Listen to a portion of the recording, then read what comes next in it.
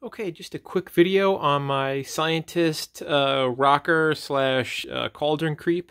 Running out of time here, so um, the haunted house has to get going in about 2 or 3 weeks at this point. This year, obviously, because of world events, it's really just for my kids, you know? So usually we have 2, 3 birthday parties, and one of them is my birthday, so I wasn't counting my birthday. But two of my kids' birthdays are in October, so this is part of their birthday party. Is the haunted house, so I'm doing the haunted house regardless. Actually, this was going to be the first year I was going to open it up to trick-or-treaters, but I don't think that's a good idea this year, so hopefully next year. So this is the Mad Scientist rocker slash cauldron creep.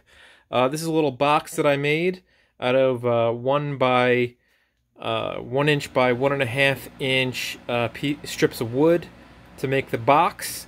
A little bit of particle board here, the cheapest stuff I could get. And I don't even know how big that is. I just cut it to match the platform here. This is all scrap at this point.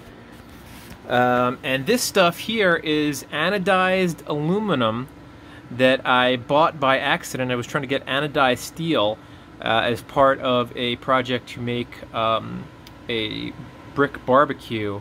But I got this anodized, and I figured, I'll use it for something. So I stuck it in a corner, and now it's part of this.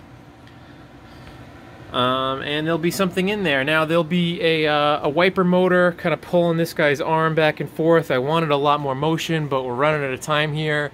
So I will rebuild it next year to get a little more motion. Maybe I'll have something connected by a string down here, kind of bobbing up and down with the motor movement. And this guy's gonna get all dressed. And remember, I did the normal zombifying with just stain. And if you can see this, now really you should lay this guy down and kind of drip the stain in there so it gets between the cracks and crevices here to really.